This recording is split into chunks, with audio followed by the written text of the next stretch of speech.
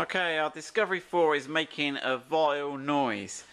Somewhere coming from the front. If you want to start it up, Ian.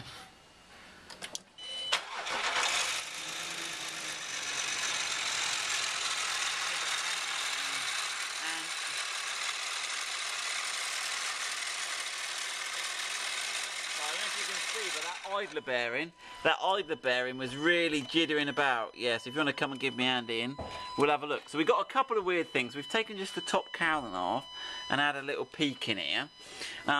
One thing we noticed straight away is if you look at the drive belt, can you see there's like a browny red line on the front of it? That's it. So it's black, but then on that front edge there, it's sort of got a reddy tinge to it.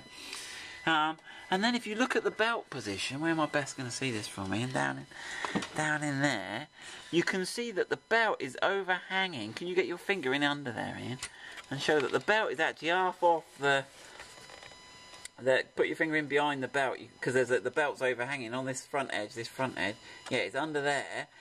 And then we've noticed there's like loads of red dust everywhere. So the front of that idler pulley there has got some red dust on it. I don't know if we can see that.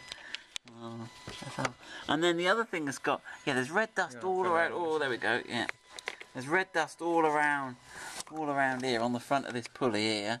Let's get all over the fan. Yeah, on the inside of the fan. Yeah, see on the inside of this. Oh, got it here.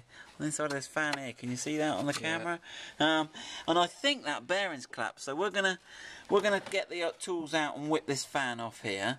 We'll show you how to do that, and then we'll have a look what that idler bearing's like. But I reckon he's not well. So we've just done in this first part of this video showing you the problem we think we've got, and now we'll show you how to change the tensioner, hoping that is the problem.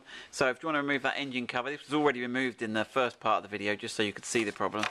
So that lifts off, put the oil cap back on. Right, and there's this shroud. Now our shroud has been held on with some cable ties, but it looks like it should have some clips at the bottom. We haven't quite worked it out. It looks like our clips are broken down. Your probably clips will break. And then you've got... Let me come around on this side. There is a wire. A wire and a hose there. That are clipped in. I'll bring that out. Yeah, bring that out. We'll have a little look-see. I'll come around this side. Just on those little C-clips that just spring-loaded. Yeah. Just pull them. Pull those out. And we think these probably some clips that are snapped off on ours, I actually. Think it's meant to be that. Yeah. Clip it. So you need to unclip that, and that gives you a little bit more access. Right, now Ian's loosened a lot of these things to make the video quicker, but we'll explain what we're doing. I don't think you need to take any more out, but we're going to just move this pipe so that we can remove that one. Yeah. Just to give us a bit more light and room. Room with the span. So for this one, it's just a normal Jubilee clip. And then there's also a pipe down there that'll allow you just to lift that right up out the way. Yeah. And then 2 more Jubilees, one at each end of this rubber hose, and that should just... What's that intercooler hose, that one? Yeah. So this is all just air intake piping, so you shouldn't have any fluids or anything like that. Yeah. Chuck that down. We're going to try not to touch, because this side's all radiator. Right, okay. So we're not going to try not to touch that. And this pipe will clip in, and you can just give it a pinch and a pull up, and it will pop up a little bit. Just to give us a bit more room. And it just means we can get some extra hand access down either side there. Yeah. Right. Then we've got to get the viscous fan off. So you need these tools. We do sell these tools. We'll put a link if you want to buy those in the bit below. We've had these laser cut in the UK locally. I don't know if you can see that, but there's 3 bolts on this pulley here. Yeah. Yep. We got the 3 bolts. Yep. Yeah, I got the 3 bolts. I'll get the light in the right place. Hold on, it's the light in the right place is the key. Yeah. Should be able to, that one on. And that one holds it. Holds it, right. And at the same time, so you hold that with one hand. Yeah. You then just slot the get another spanner on. So the first one's holding those little bolt heads. And then I've already loosened this, but it will take a good sharp twist against each other, and it's opposite thread. Right. on this So span. it's clockwise as we look at it. So your spanner goes clockwise. To the right. Right. So let's get this. I'll stand at the front here. So you're holding that one. one. That one goes on. And then you twist that And you way. twist it that way. So the spanner's going that way to loosen. Right. Got it. Yep.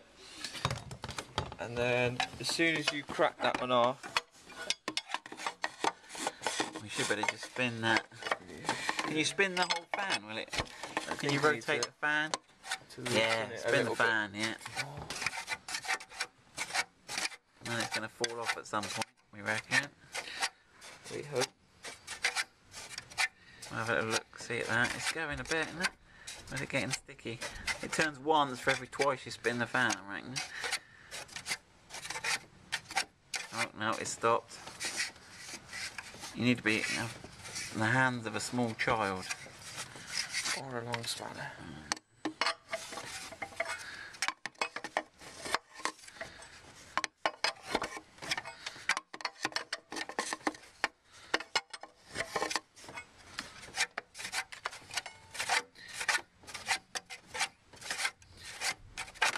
Right, there he goes. Right, how heavy is he? Not too heavy, but We've got to be careful with the radiator. Try and find somewhere. Can you tuck it in out the way? Because we only need to get to that tension, don't we? I don't want you to damage my fins on the radiator, but... Do you want to put a bit of card in there, or are you just going to try and rest in there? We'll grab a bit of card and we'll just pop it in there out the way. Pop it in there. Doesn't look like there's a whole lot of room for it be to able come get out. Not without taking this top shroud off. Which sounds like a... or could you use one of those little cable tie holes and just whack a cable tie in those holes he put in there? Right, we'll have a look how to jam that out the way. Then we'll come back. We'll come back. Okay, we make this up as we go along. We just come up with a little plan, we reckon. So this little funny little airboxy thing, there you go, There. ribbed, but extra. No, we better not say that. There's that little pin there, Ian's taken out. So there's a little wire So your clip. lever underneath there, Right. and then just Boink him out, spread it out. There you go. Right, and then there's a little sneaky little bolt. We've coloured it in orange there. So just have a look at that one there. Yeah, we'll get out your way then, Ian. You can get orange paint all over your fingers now. Yep.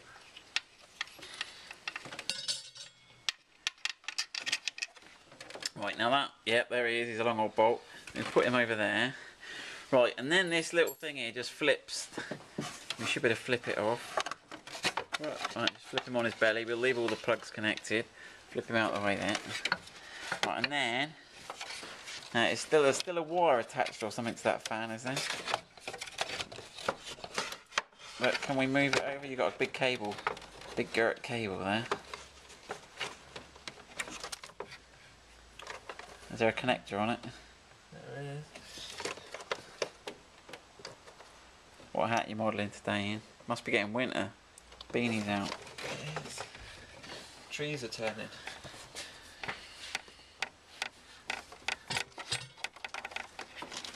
Right. So yeah, there's a big cable going to it. We're just trying to find the end too.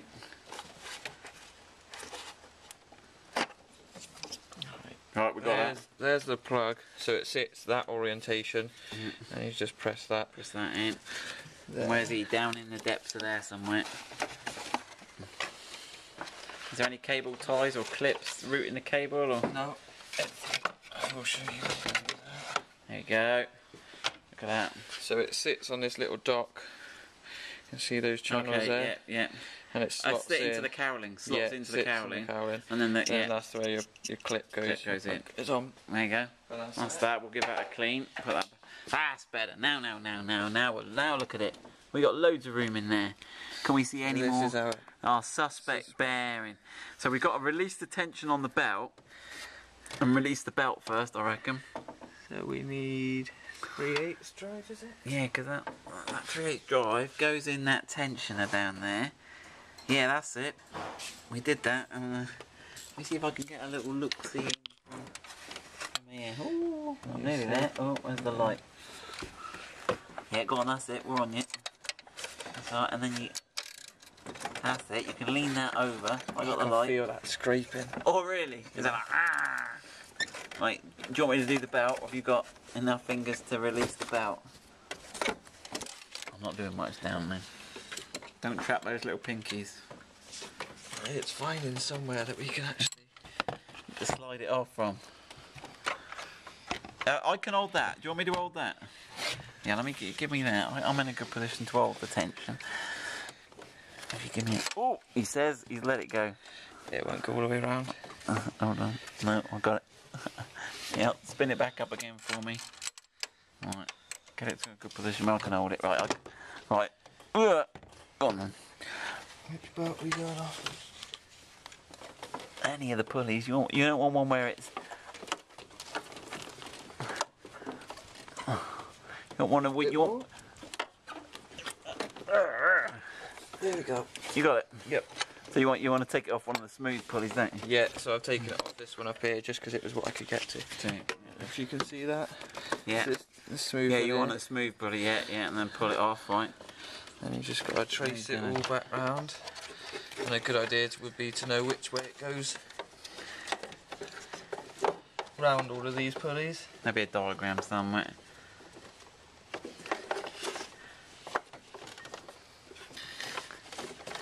Right, let's have a look at that belt, and then we're going to have a look at the pulley. Was he tight at the bottom there? It's got a genuine belt. It's on that. Gosh, it's tight on that bottom. Is this getting a tedious video now?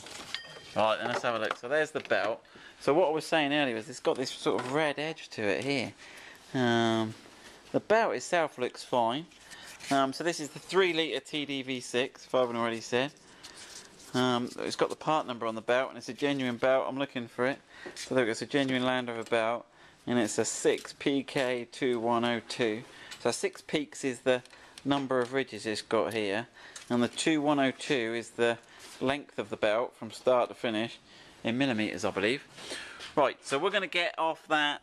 So how many bolts? We're going to get off the tensioner, which is this little unit here, and see how we've got one bolt in the centre of that.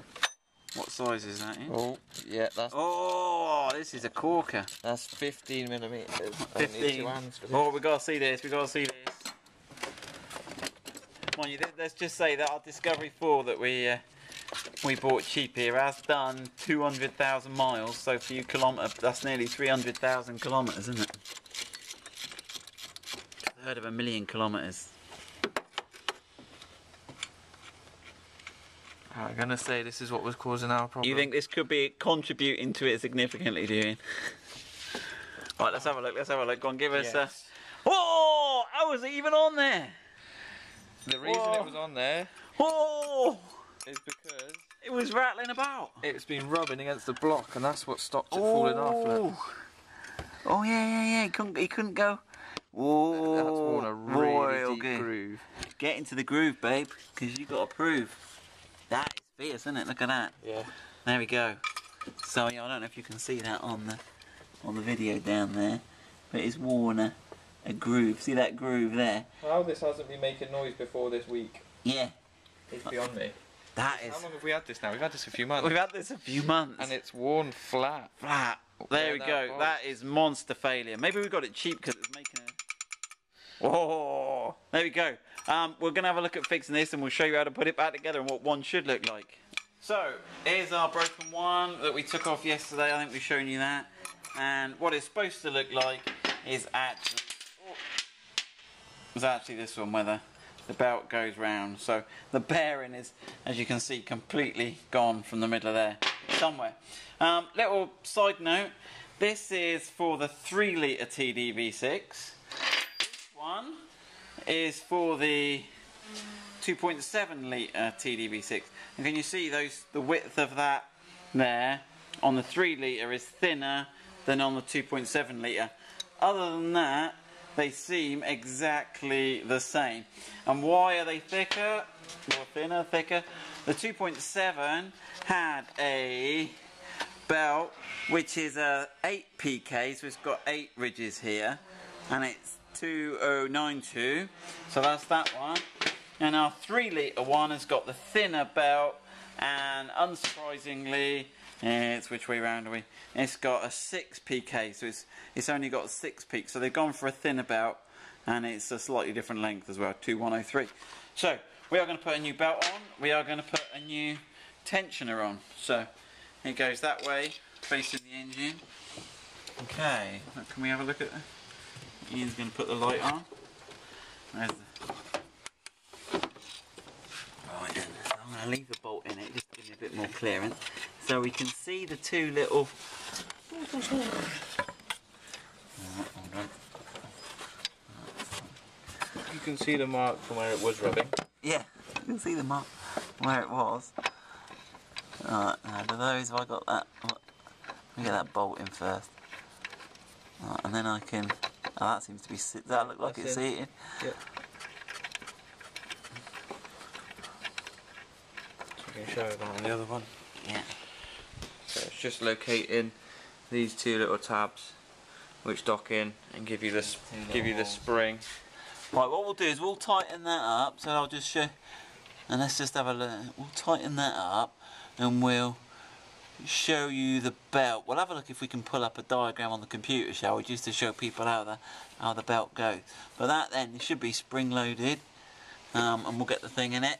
So we'll leave you there. I think you get most of the idea, and we'll come back when that's on and see what that sounds like.